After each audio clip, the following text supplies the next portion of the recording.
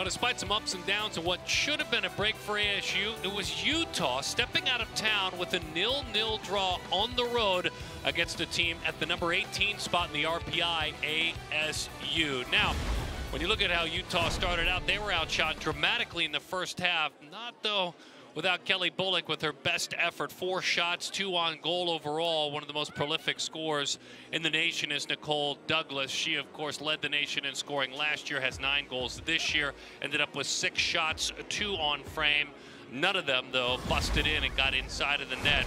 Some physical play at the 63rd minute. Freshman defender out of San Diego, as you can see, with whether it's intended or not, the pull down from behind from the hair. Carrie Matthews went down, a red card. They would play on the final 27+ minutes, and despite that, Utah had their chances. They actually outshot ASU when it was all said and done, 16-13. Pauline Nellis ended up with 9 saves. Gabby Rennie thought maybe she could slip that one by just outside the goal that time, and that's how things would come to an end. The offense was quiet. Casey Wardle, Utah, outstanding. She had 5 saves, her 3rd shutout. Pauline Nellis had 9 saves, and her 2nd of the year.